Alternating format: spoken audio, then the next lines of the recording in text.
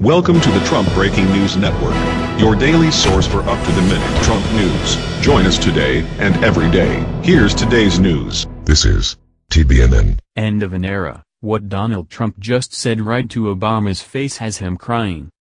By Paris Swade. Trump is cheering on the repeal of Obamacare. He is doing it on Twitter and it is awesome. Y'all gotta see this. He wrote that the Senate is voting to repeal Obamacare, which is also called the Affordable Care Act. Trump is pressuring the United States House of Representatives to follow through on it. The House is working right now to take up the measure. Phew. Get it passed, y'all. Reuters is reporting that there are some people that are skeptical of Republican lawmakers in the House. With Trump you can't stop winning, though. Then Trump just updated us on what was happening today.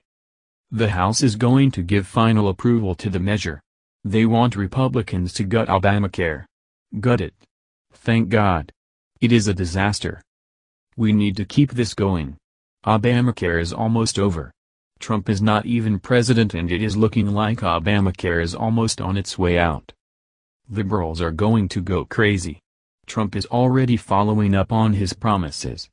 Get this news out there.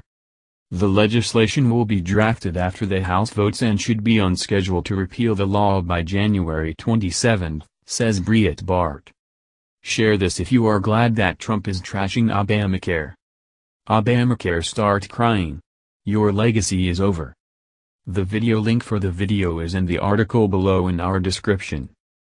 That's the news. Join us here every day. Be sure to subscribe and click the bell. See you next time. This is TBNN.